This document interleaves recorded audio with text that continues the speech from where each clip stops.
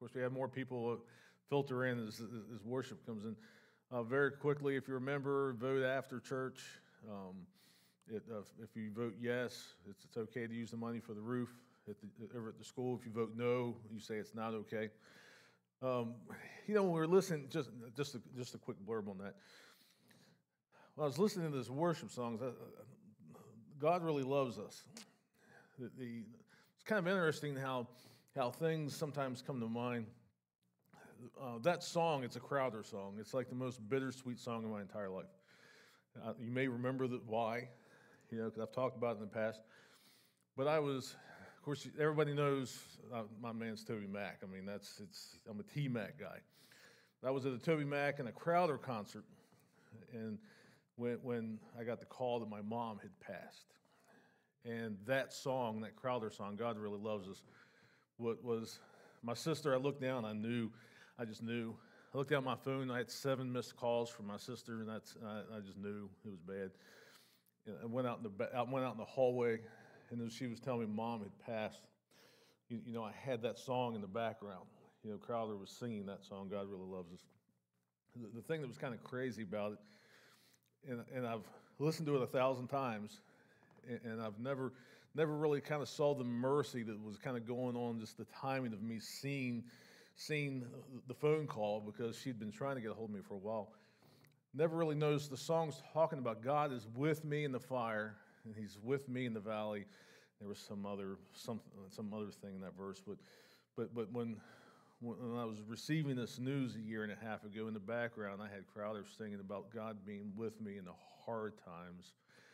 The fact that even though this is now both of my parents that were gone, I have the Father who loves me, and that He was there. So it's just really kind of crazy how, it's been like 1.5 years. I've heard the song 100 times since then. I played it here 2 or 3 times, and it never clicked. Kind of the mercy God was showing me in the timing of when I saw these text messages, from me to a call my sister. But God, it's crazy how God does things. I mean, He is an amazing God. He just is. I'm sorry. I don't apologize for that. God is an amazing God.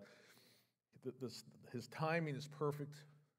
And I know His timing and my timing never line up. They just don't. I'm a very impatient guy. I want things yesterday. I get an idea in my head. I want it to happen tomorrow. God doesn't work that way, but God's timing is always perfect. It just is. And I do have to do one little, before we dive into the message, one quick disclosure. Everybody here knows this, but in case you're joining online for the first time ever, even though my shirt says "Do not resist," I'm not cracking on law enforcement. I don't want to get some message. What are you being disrespectful to the police? I am the police. It's a funny shirt. I got a kick out of it. Some people take that stuff very personal. Sometimes when people think that you're cracking on law enforcement, they get upset. I am not.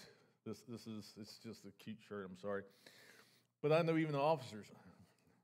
My family get-together sometimes are really, really interesting. I had a cousin who was an officer for many, many years, retired from an agency in West Virginia. Some people are really high-strung, and some people are really not high-strung. I'm the really not high-strung version. You tell me a good cop joke, I think it's funny. I mean, it's just, I've got a shirt that has little stick police officers with big bellies eating donuts that, where your ticket money goes. I just think that stuff's funny. I do. I just do. But my brother-in-law. I adore my brother-in-law. I mean, he's one of these people. He doesn't hide anything about who he is or what he thinks, and he just has kind of an off-color humor in a way, and he just shoots from the hip. And he made a donut joke to my family member. It was my cousin who was an officer, and there was almost a fist fight in a family reunion because my cousin was just like, "You can't make jokes like that. Only we can make jokes like that." And I'm like, come on now. Our family get-togethers sometimes get to be very interesting. They really, really do. So I am not being mean. I'm not cracking on law enforcement. It's just a funny shirt. Do not resist. Got it on Temu for like $7. I mean, you can't beat that. All righty. Blessed. We're going to do 2 weeks of blessed. What am I talking? Blessed. We're going to be looking at the very first part of the Sermon on the Mount. What is the Sermon on the Mount? There are 2 sermons or 2 lessons that Jesus gives that's referenced in the Bible. This is the one many refer to, including myself, as the greatest sermon of all times. Why is that? We know that Jesus came to clarify the law. He came to give us a proper perspective on the law. He came to fix everything that we were misunderstanding about the law. So the Sermon on the Mount, if you haven't noticed, some of the kind of the sermons I've been doing in the last couple of weeks, talking about the law and different things, is that Jesus was constantly connecting and referencing the law. So the whole Sermon on the Mount, if you really kind of break it down and look at it, the whole thing is Jesus properly interpreting the law. The entire thing. It's Jesus looking at the law, and it's just like, you've heard it said this, but that, it was, he gives it lots and lots of clarification. Everything that people were arguing about, it seemed like Jesus hammered it on the Sermon on the Mount. The teaching, because I ask people, I say, it's back to the future time. Say the professor shows up in the DeLorean and says, where do you want to go? Anywhere in time, anywhere in the history of the world, where do you want to go? And I've asked people, what would be the one teaching that you would want to sit on, hearing Jesus, teach? And this is what 99.9999% of the people say. I'd love to have been there. I'd like the professor to put me in the DeLorean and take me back to the Sermon on the Mount. That's actually not mine. Remember the story of the road of Emmaus? On the road to Emmaus, these 2 followers were talking about, everything that had just happened, the crucifixion, and Jesus kind of like poof out of nowhere, and he's like walking along with them, and he's talking with them. And it says, it references this teaching that he gave these 2 people, that he basically goes through the entire law and the prophets and shows how he was in the entire thing. That is what I would want to hear. I would want, if the professor kind of came and said, where do you want to go? I'm going to go to the road to Emmaus, and I want to be the 3rd guy that Jesus tells us to, and I'm hoping that I can take my iPad so I can record the entire thing, because that would be a teaching that I would want to hear. Of course, that's something I get excited about. But blessed. We're going to be spending this week and next week on the Beatitudes. What are the Beatitudes? That's one of those things, the pericope. Remember I talked about the pericope is those smaller pieces inside chapters, because we break things up, in the books and chapters and stuff, and that's not kind of the way it was written. But in this section of Matthew 5, we like to title it the Beatitudes. In just about every version of the Bible I've read, it's always the Beatitudes. These are things that you should try to be like. These should be your Beatitudes, because it's kind of self-explanatory. But packed in the Beatitudes, Jesus mentions, I think, about 10 to 12 things. I haven't counted it, but it's 10 to 12 things where if you are one thing, you are blessed. So so what is he doing here? He's extracting things from the law, and he's driving home their importance, and he's even saying that when you do this, or you are this way, or you do this thing, you are blessed. So why is this important? Again, I've said this many, many times, especially over the last few weeks. When Jesus interprets the law, you want to listen. Why? Because he's the writer of the law. Who knows better what the law means and what it was intended for than the very God who gave it to us. Whenever Jesus interprets the law, or if any time Jesus points out something as being important, or he drives a point home, listen to what it is. Don't blow it off. If it's in red, if you got a red letter Bible, and you open up and it's in red, listen to what Jesus is saying. Because you're never going to get a more appropriate or proper interpretation or response about anything that has to do with God or the law. So these Beatitudes, Jesus is pointing out things that if you do this, and every single one of these are tucked away in the Old Testament, and what we would consider the law and the prophets. He's saying when you do these things, you're blessed. So let's start off with the very first one. Blessed are the poor in spirit, for theirs is the kingdom of heaven. Now, if you're in my Sunday school class, you get to cheat a little bit, because we talked about this for a couple of weeks. What does it mean to be poor in spirit? Does that mean that you're just not strong in the spirit? Does it mean that you're just not cool in the spirit? What does that mean? To be poor in spirit is simply the recognition that you need God, that you and yourself are not sufficient enough, that you need God. So what Jesus is saying is you're blessed when you get that you need me. You are blessed when you realize that you and yourself are not enough. Because the reality is, it's true.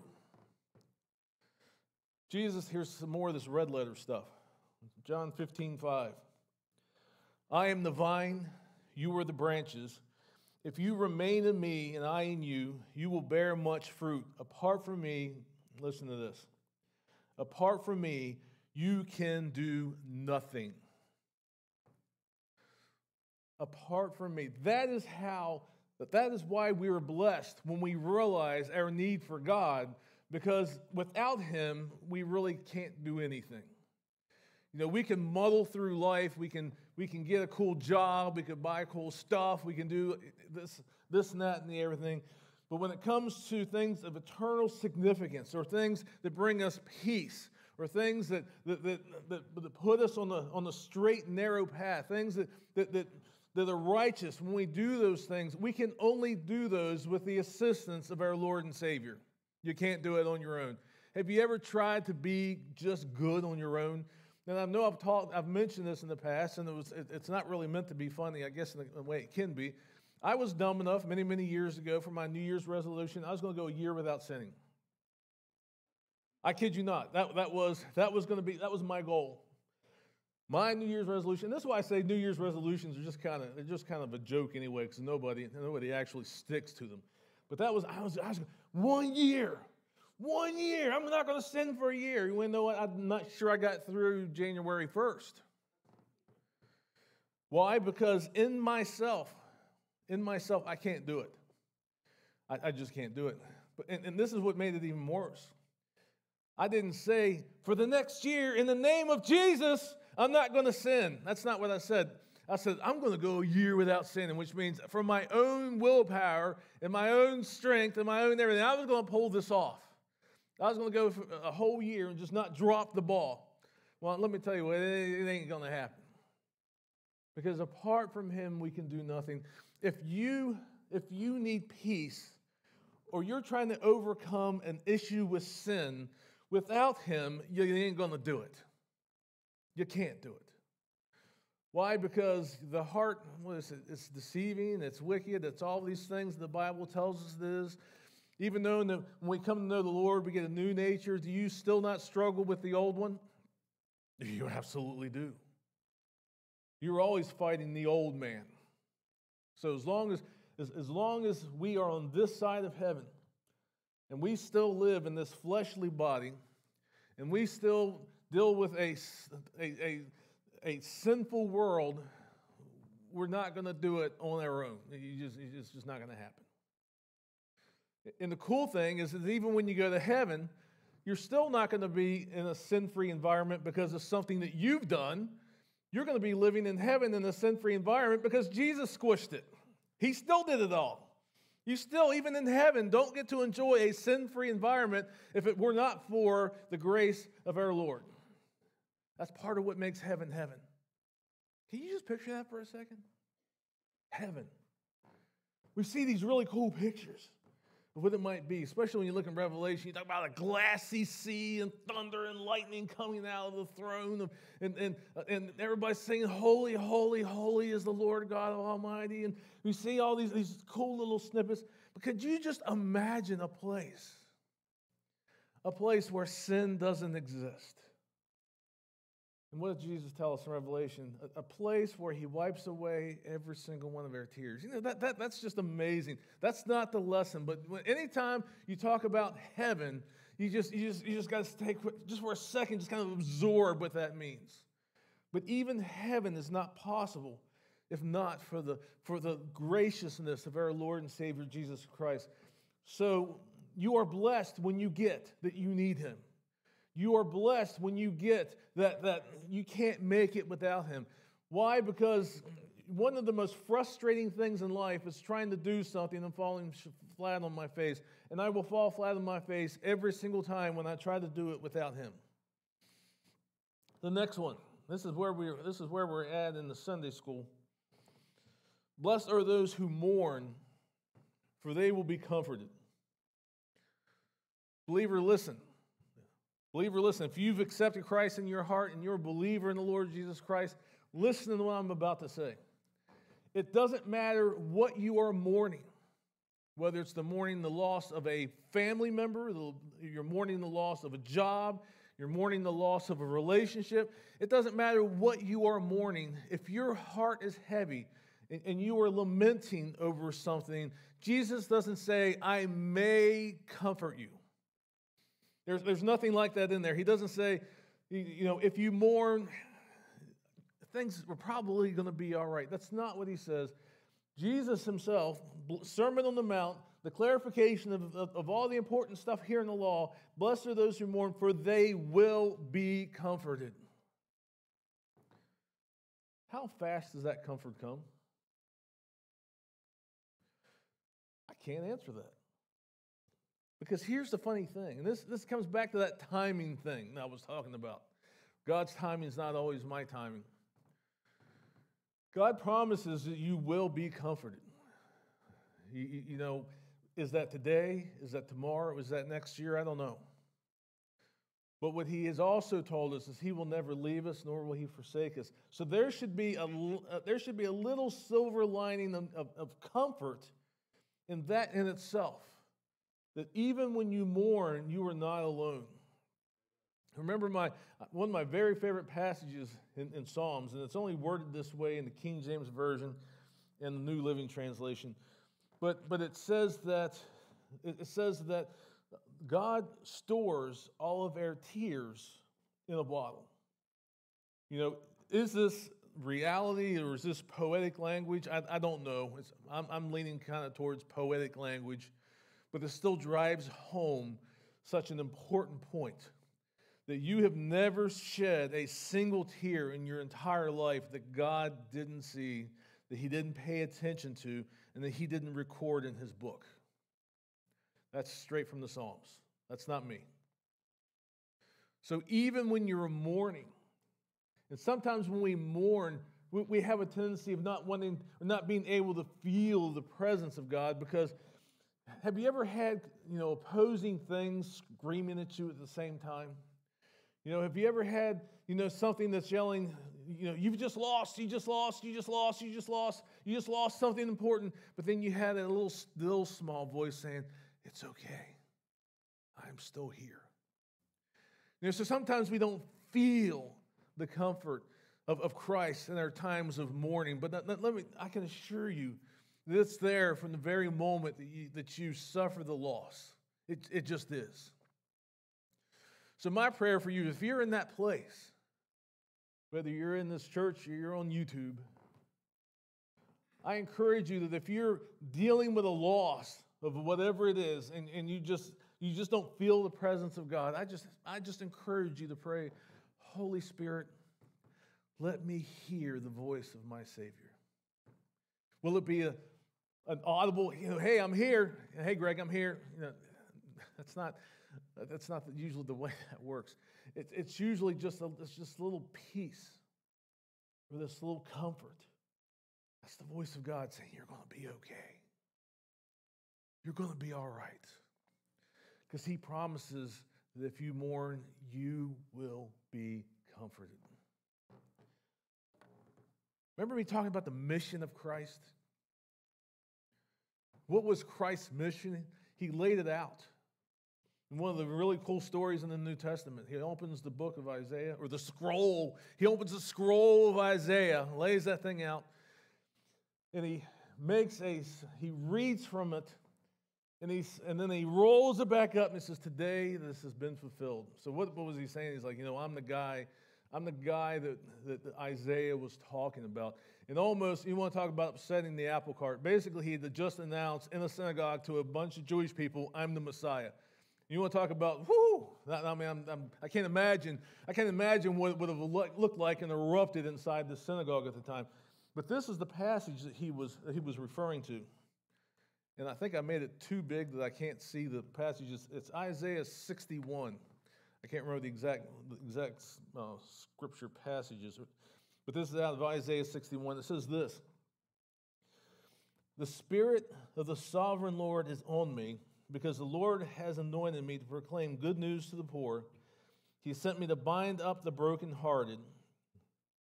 Hear that? Bind up the brokenhearted. To proclaim freedom for the captives, the release of darkness of the prisoners, to proclaim the year of the Lord's favor and the day of vengeance of our God. Here we go.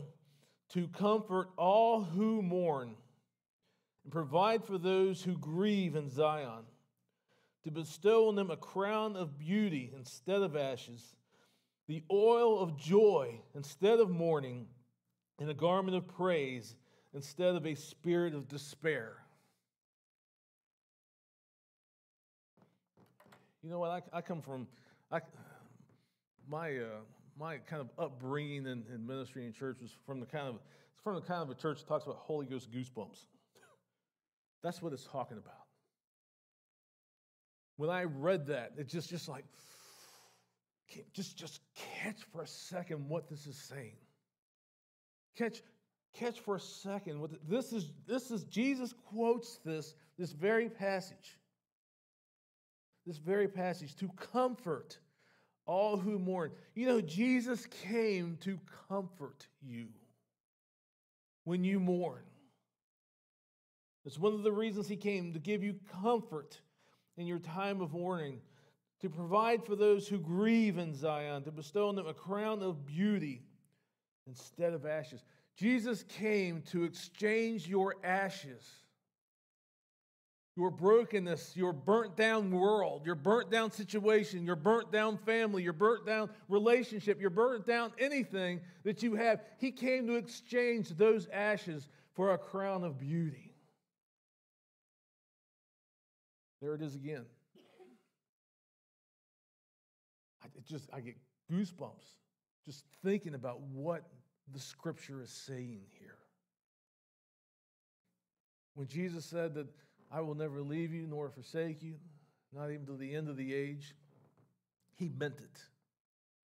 And one of the reasons he is here, even to this very moment, one of the very reasons he sits at the right hand of the Father and advocates for you is for your peace and your comfort in times of mourning.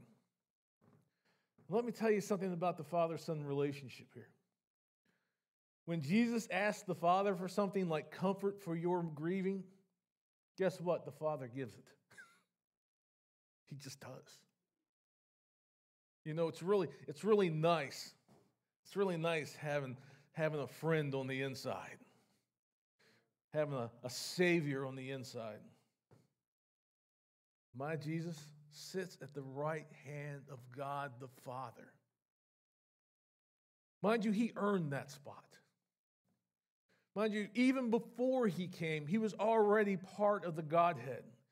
He was already deserving even before he came in the flesh and did everything. He was already deserving of that spot, but he especially is deserving of it in my heart after what he did for me and the sacrifice and raising from the dead and saving me from myself.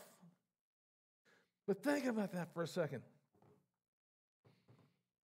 The Bible tells us there is one mediator between us and the Father, and it's Jesus.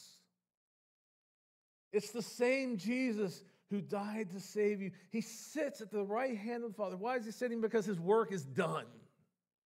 But he's sitting at the right hand of the Father, and he's telling the Father, my brother or sister here, they're hurting.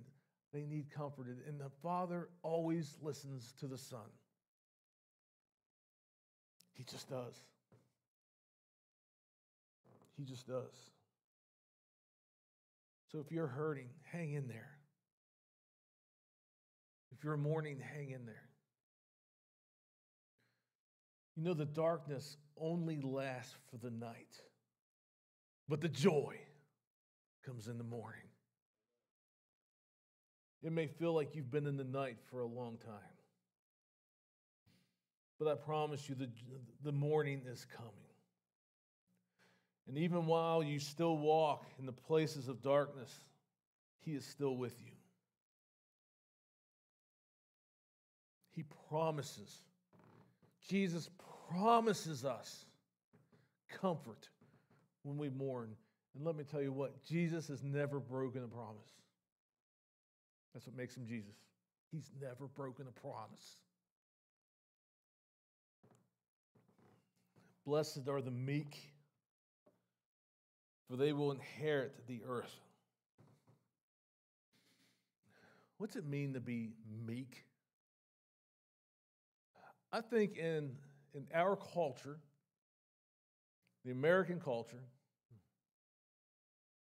meekness, kind of what we picture in meekness is we picture some guy or gal, with some thick glasses,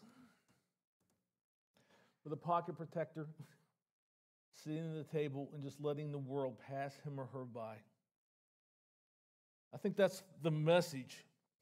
That's the message that our culture teaches us about meekness. I believe our culture tells us that meekness is weakness. Have you ever gotten that idea from the culture you live in, that meekness equals weakness? Oh, I know you have. I know you have. Especially, I think this might even be true, and I might be wrong, but I think this might even be true just a teeny tiny piece more even for the guys in our society, because we were taught that weakness is a bad thing. That meekness is a bad thing because we're less of a man if we're meek. Let me tell you what meekness is. Here's the Greg Voorhees definition of meekness. I've never looked it up in the dictionary, but if you do, it probably says something kind of like this. Meekness is strength under control. Just because you can be strong, you can be a strong person, and sometimes it takes strength not to react. Let me tell you what, reacting is easy. Kind of the reaction versus response thing? Reacting to something is very easy. Why? Because we deal with the sinful nature. Somebody wrongs us, we just want to wrong them back. Something happens to us, we want to lash back out. Or because we have power or authority over something or someone, that we want to exercise it just because we can. That's not meekness. Meekness is having strength. Meekness is having power. Meekness is having authority and using it with restraint for the betterment of everyone around you.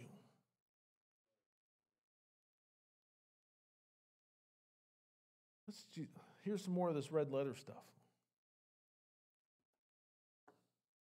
This is Jesus talking. Take my yoke upon you and learn from me.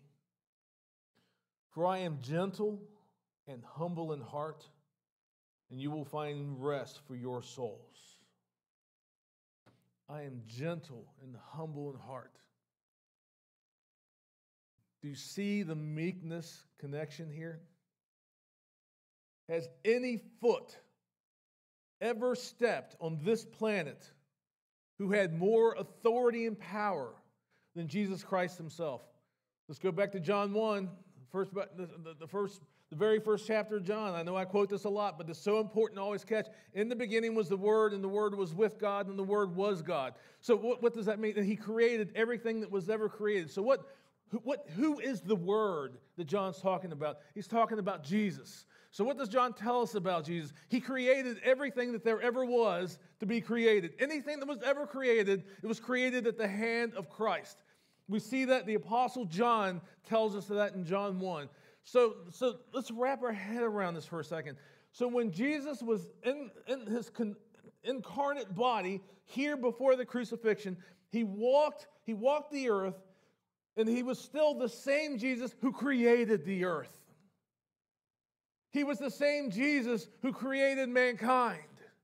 He was the same Jesus that created everything that ever was. So if nobody has ever walked this earth with more power and authority than Jesus Christ himself. But what does he say about himself? Learn from me, for I'm gentle and humble in heart. He has and had absolute authority. He had absolute power. He had absolute everything. But did he exercise it? Did he squish things just because he was offended? Did you ever see Jesus squish anybody? Did you ever see Jesus just, when somebody spit on him, just haul off and backhanded them? Did you ever see it? Want to know why? Because it didn't happen. Jesus is the picture of meekness. No one has been stronger. No one has had more authority. No one has had more power. And what did he do? He let us kill him. That is power, strength, and authority under restraint. He let us kill him. But thank God that was not the end of the story. Take my yoke upon you and learn from me, for I am gentle and humble in heart. Kind of in the original language is this cool depiction. He's actually saying that it's actually lowly of heart, where it's described as almost like a plant that doesn't stand up nice and tall, but it kind of just lays low to the ground. So the one person had the most ability, most power, most authority, showed perfect restraint. So let me tell you what, should we not strive to do the same thing? It's okay to get angry. Do you ever see God get angry? You see God get angry. Remember Jesus, when he goes into Jerusalem and he sees the people turn into the house of prayer. We talked about this scripture a few weeks ago. Turned into the house of prayer into a marketplace, and so they fashioned the whip, put that thing together, and foot tables. And did it say that he hit anyone with it? No, but he was he was pushing out the abomination that was in the house of prayer. It's okay to be angry. It's okay to be angry. But be very careful in your anger that you remain meek.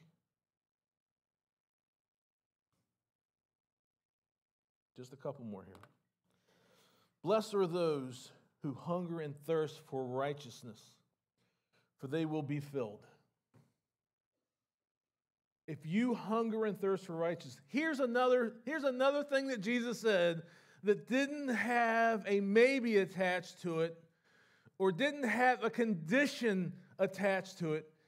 He says if you hunger and you thirst for righteousness, what's he say? You're going to be filled. What does that mean? 100% of the time, 100% of the time, if you seek the righteousness of Christ, he will always meet you and he will give it to you. How do you hunger and thirst for righteousness? It's one thing to say hunger and thirst for it. What does that look like, you may ask? What does it look like to hunger and thirst for righteousness? Have you ever just wanted to dig into your Bible because you wanted to find something really, really cool there? Have you ever just said, God, show me something in your word that just gets me excited? Would that be a hunger, a thirst for righteousness? Or have you ever gone to the Lord in prayer and just like, Lord, I just want to talk to you. I got stuff I want to bring to you. I want to talk about things with you. I want to do the right thing, God. Help me do the right thing. I want to just do the right thing. I want to be a good ambassador for you. I want to be somebody that when they see me, they see you. I don't want them to see me. What about John the Baptist?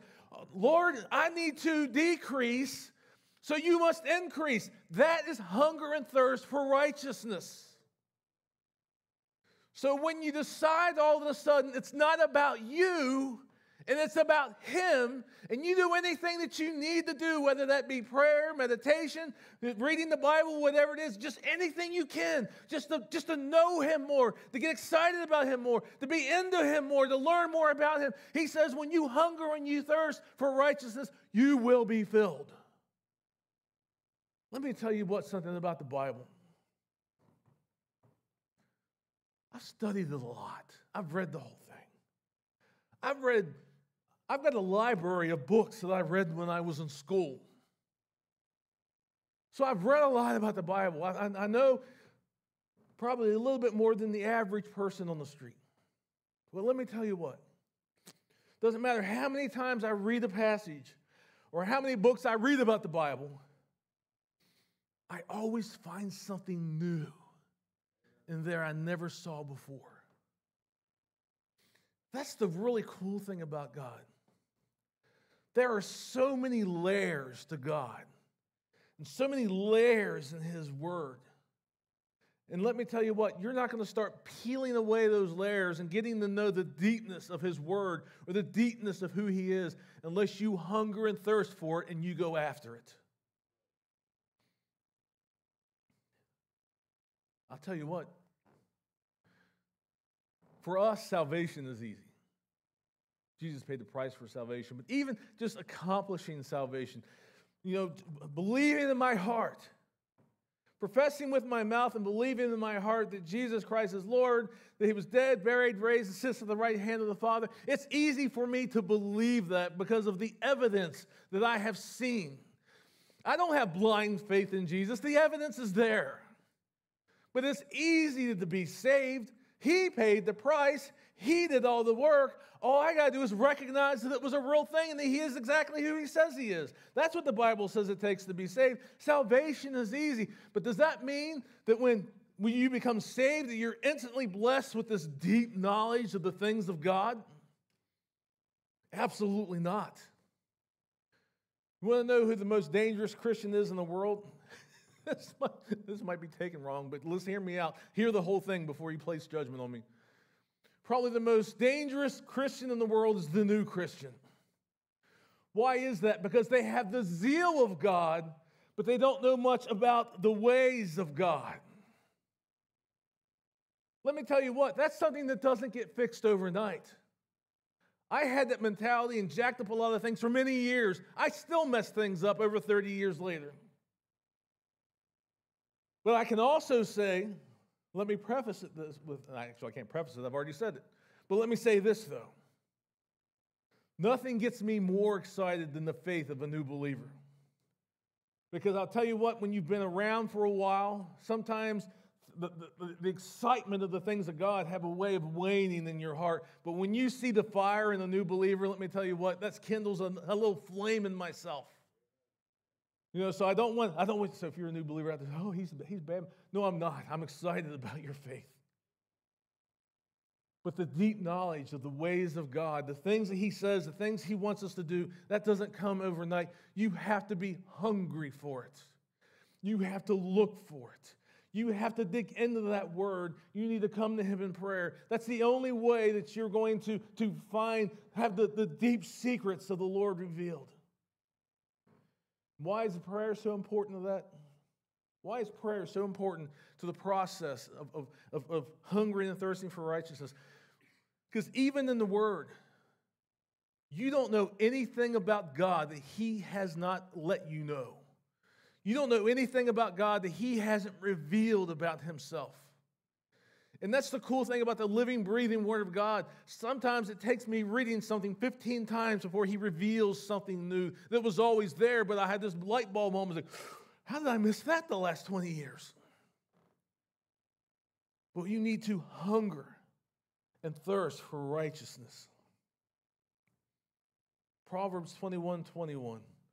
Whoever pursues righteousness and love finds life, prosperity, and honor. So the writer of Proverbs is saying it's a good thing to seek after that righteousness. And Jesus is saying if you seek after it, you're going to find it. That's the 1-2 punch.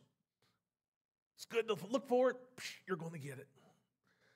That's the old 1-2 punch. Proverbs 21:21. We'll look at one more. Blessed, or blessed, however you want to say it, potato. Blessed are the merciful, for they will be shown mercy. Don't let this escape you. Blessed are the merciful, for they will be shown mercy.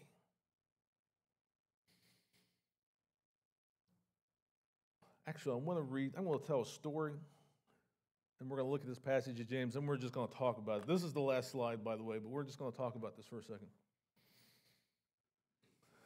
James 2:12 through 13. Who's James? The half-brother of Jesus.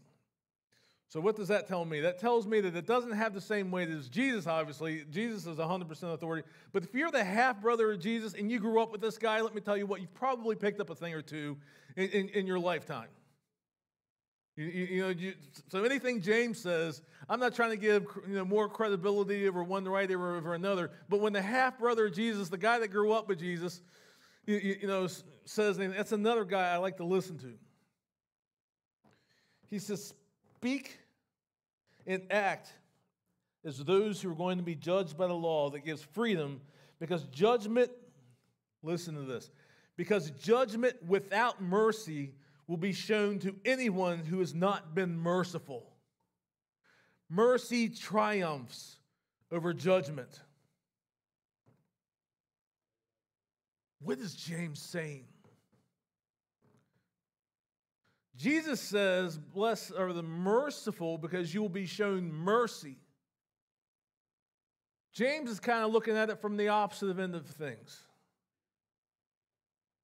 James is saying, you know what? If you're not shown mercy, if you don't show mercy, guess what? You're not going to get mercy. Does Jesus address this in another story? I love Jesus' parables. They're just... Jesus tells a story about an unmerciful servant. I've talked about this a number of times because this is one of those stories that there's just so much stuff packed into it. So this guy, this servant, owed the king a debt he could never repay in his entire life, even if he lived like 20 lifetimes. I don't remember the exact amount. It tells us what the exact amount is, and it's just a parable. So it tells us the exact amount, but and then we can translate that into English dollars. It's like millions or billions of dollars. It was a lot of money. And this is how much he owes the king. The king calls him in, and I can only picture him. The king's calling me to account for my debt. What does the king do in the story? Again, this is a parable. This isn't a story of something that happened. This is a parable. It's a story that explains a point. The king says, guess what? Your entire debt's forgiven. Okay, before we continue on, let's think about what is the parallel. It's a parable. What's the parallel? You as a believer, you came to the Father and said, Jesus, I need you. Forgive me of my sins. I can't make it without you. And what did the Father say? You're forgiven. Your debt's been discharged. I have taken all of your sin debt from the time you were born to the time you died, and I've laid it on the shoulders of my Son, and guess what? It's gone. You have been justified. That's that legal term. I now find you not guilty. So, I know it's a parable, but we got to keep this in perspective. You have, believers, you have appeared before a king, and your debt has been canceled.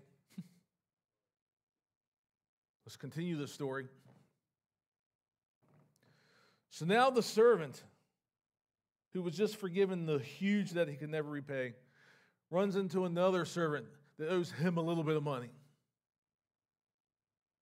Just a little bit of money.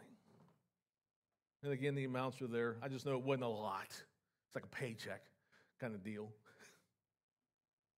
And what does the servant do that was just forgiven the entire debt? He grabs him by the neck and he's just like, you owe me money.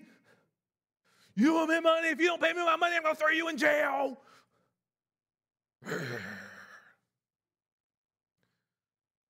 So then what happens then? The king, the word gets back to the king what had happened. And he calls the guy back in. I imagine he's just a little bit more cocky this time because now he's coming to the king without a debt. He says, oh, you wicked, wicked boy. You were forgiven such a great debt. And you couldn't even forgive a little debt. And guess what? He was cast out. This is just a story. This is just a story to drive home a point of the importance of mercy. You have been shown amazing, incredible, unrelenting, unending mercy by the God of the universe. And again, this is me preaching to myself. I'll tell you, I preach to myself more than I preach to you. You've been forgiven a debt you could never pay. Are you holding the debt against someone, a much smaller debt, and you refuse to show mercy?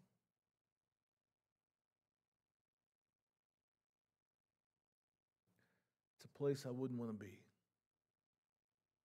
It's a place I don't want to be.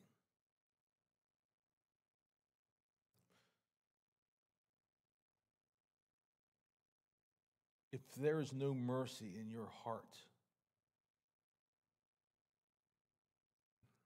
if there's no mercy in your heart, it's time to do a heart check. It's time to reevaluate your relationship with the big guy.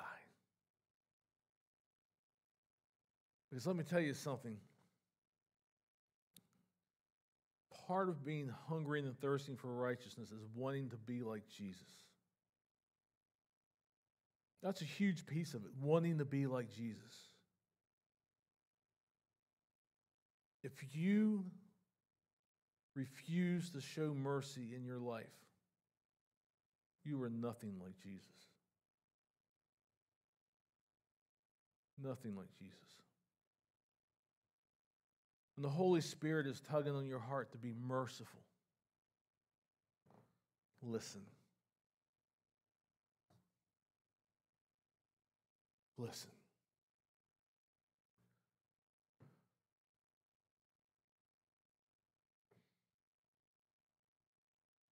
Sometimes mercy requires love. The kind of love that you can only get from God. You know how important mercy is? let's just do a quick picture of the importance of mercy. Do you remember a little thing called the Ark of the Covenant?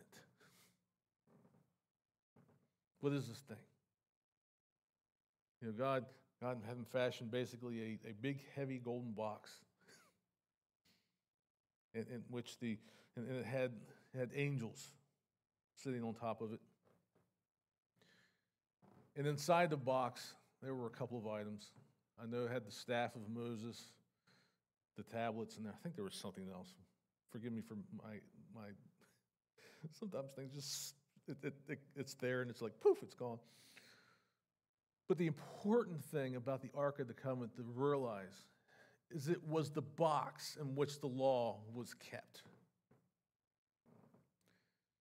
It was the box, the container in which the law was stored.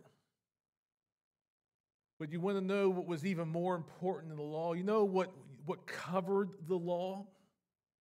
That lid With the angels, the mercy seat. So God was even showing from the very, very beginning of his relationship with the Jewish people, his chosen people. You know, during the time of Moses, he instructed them to create this box to store the law, but above the law was the place of mercy. Do you think that was an accident? Let me tell you what, God doesn't do anything by accident. The mercy seat was placed above the law for a reason, because mercy triumphs over the law. And sometimes it takes love. Faith, hope, and love. Greatest of these is love. Be merciful, folks. Let us pray.